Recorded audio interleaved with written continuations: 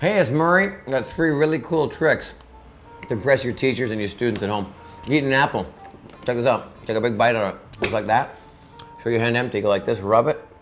You get a brand new apple for the teacher, just like that.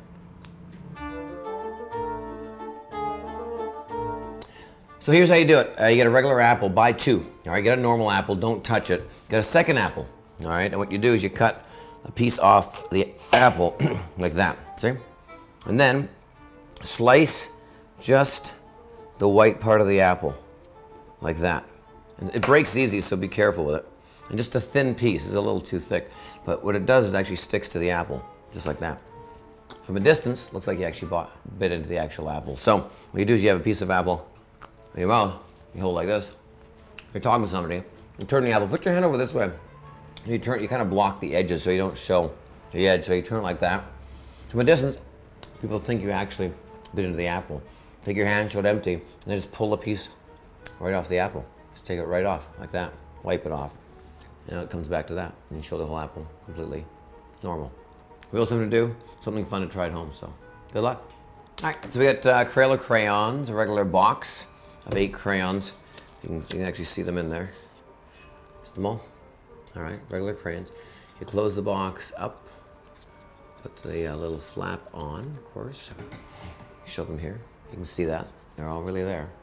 Nothing in my hand. Check this out. 1, 2, 3. Gone. Just like that. I even open the flap so you actually see. They're really actually gone. All right, here's how you do it. Very simple. You take a regular box, you can buy 1 box, I say buy 2. And here's what you do, all right? You take the box and you make this, all right? Take all the crayons out and you actually cut the bottoms off all the crayons. So it looks like this. These little pieces are just very small. And you have the bottoms right here. So you cut them all off. And you can either use a knife, snap them down, or take a scissors, whatever you want. Then line them all up. The easiest way is you just flatten them out. You can actually use a flat edge. So you take the tops and flatten them, then run a piece of tape right across like that, straight down. And you roll it around the side, flip them over, roll it again. And I did it a couple times, so they're pretty solid. All right? Then in your box, here's the regular box. It has a photograph of the actual crayons. Some do actually have crayons that show through some boxes. This one doesn't happen to have it. So what you do is you just take a little X-Acto knife or scissors, whatever's easier, and you just cut out a window. So there's the window, that's what it looks like. So you just take that right out, cut it out. So now you got yourself a little box. Now what happens is you take this, you slide it in, like so, and that sits in there, put them in, and you close it up. Now, here's what you do. They slide back and forth, see, that's how they disappear. See, if you watch, that's how they go. But now what happens is, as soon as you have them here, you pinch the box, so now they don't go anywhere. That's the reason. They don't slide. Now, the cool thing is you can hold it here, you open up the lid, and you actually show all the crayons are in there. So to them, they're in there. You close up the top, just like so. Hold them, and do not let go of the pressure, right? You can switch hands, but when you're here, make sure it's really clean. Show nothing in this hand. You don't have to really grab them hard. Just put your hand in front so it covers it. When you do that, you release these, just like that, and they slide down. Check it out, like that. And then you come up, and of course, they're gone. And the cool thing with this is you can actually open the flap. And the cool thing is you can do this, and then keep pinching it, because they're down here now. You can shake them out, so there's nothing there. That's it. Here's something I'm going to do with a regular binder, school binder, quarter, place that right on top of there. You're watching. See on top of the binder, right? Check this out. Here we go. 1, 2, 3. Come on, just go back like that, like that. And if you look really carefully, there it is trapped inside the actual binder.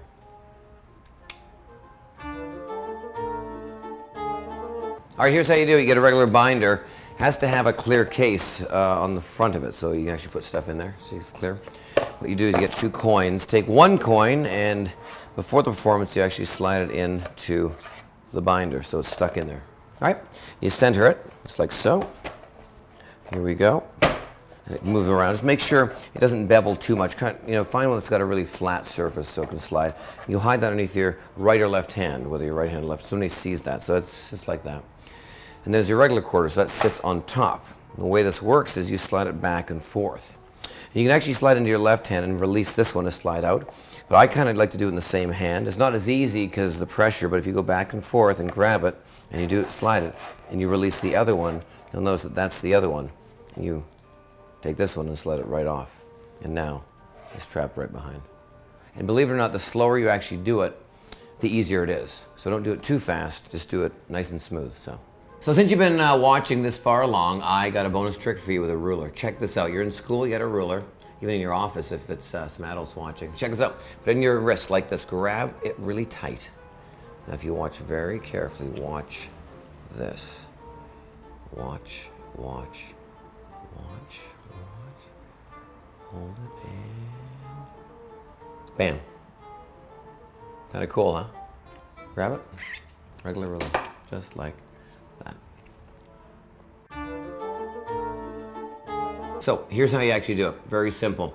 You can either take 2 rulers or something else that's flat. It could be a popsicle stick. I'm using right here a knife. All right, now don't cut yourself. Be careful with this. Make sure it's a dulled out knife or a piece of wood or another ruler. Anything will fit here. Now if you don't have a watch, you can use an elastic band or one of those wristbands or anything that fits tight around your wrist, and you actually slide it right in there like that so it holds it. So I'm just using a regular blunt, or actually not blunt, dull kind of kitchen knife like that. So it sits there so nobody can see it because it's my arm. See? And I take the knife and I pretend to grab it like this, lift it away, and then what I do is when I come back in, I slide it between my hand and the knife, and I grab it again. Just make sure when you grab this doesn't slide down here or go up, so it'll show to the audience. You grab it really tight and then center it, and then straighten out this hand, but don't let go of this hand yet until it's really tight, because the pressure of this knife against your palm will actually hold the actual ruler in place. So you hold it like this, and go like this, and go watch. And you go like that, and that's how it looks, just like that. And then you can slide it out again, like so, or pull it down, whatever's easier for you, like that. You can still close your hand comfortably like that. Just don't cut yourself, be very careful, and that's it. So hopefully these tricks made your day a little bit more enjoyable and school go a little bit quicker. Also, don't get in trouble by your teachers by doing this when you're supposed to be learning, all right? Do it at recess, lunch, and when you're not gonna get in trouble. But enjoy yourself. If you like the video, like, subscribe to my channel, and check for weekly uploads every single week right here. Until next time, I'm gone.